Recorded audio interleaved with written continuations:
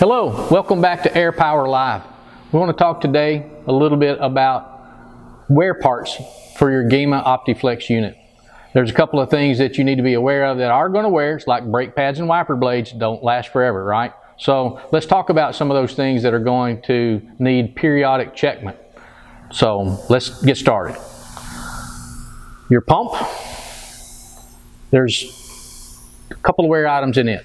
One, it's the pump insert. That's where the powder goes through and it does wear. Powder's abrasive, so that you must check it for wear.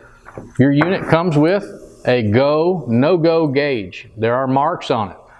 For the front mark, stick it here. For the back, stick it here. On the older units, on the newer units, the newest unit, in this way, there's a mark here. If it reaches that mark, it's time to throw this away. If this wears and you're all the way inserted into here and you're still spraying powder with it, you're going to have to increase the total settings on your powder percent and your total air on your powder unit, and you will be in trouble if you don't, because you're going to spend more money on powder. It's going to blow it by on you, okay? So that's a wear item. Inside these check valves are membranes. They prevent powder from going back up through the red and black hose to the controller. We want that to be eliminated, so we pull these apart and we change those about every quarter, something like that. You can't maintenance them. They get dirty, they get full. That's all you can do is replace them. So about every quarter you want to replace those. On the side of the pump that goes down into the pickup tube, you want to replace these O-rings as they get nicked and worn, because you'll suck air around it and distort your powder cloud. On the inlet of your gun, here, you have this. There are two O-rings here. Those will wear as you take the powder hose in and out right here. Those will wear. Check for nicks, wear. Those need to be replaced. It'll cause problems. Powder will even blow out through here sometimes, right? So the last thing we want to think about for wear items is your electrode and your nozzle.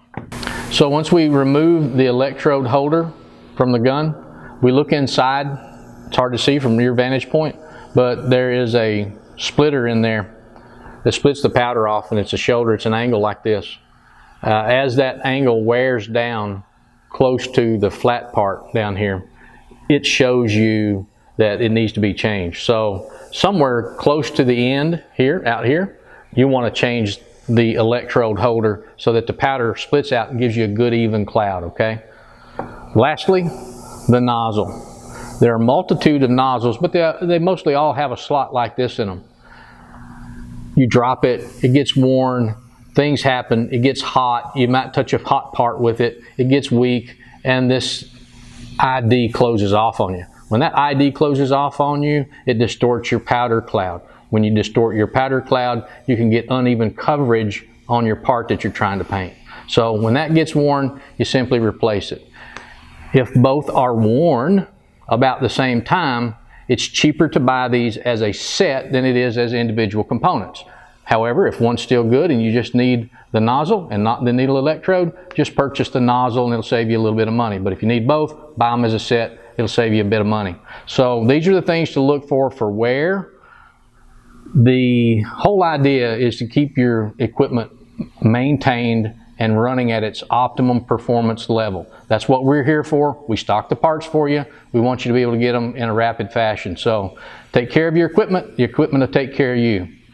Thank you again for watching Air Power Live, and we hope to see you soon. Don't forget to visit our website, airpower-usa.com, and the 800 number listed below. See you next time.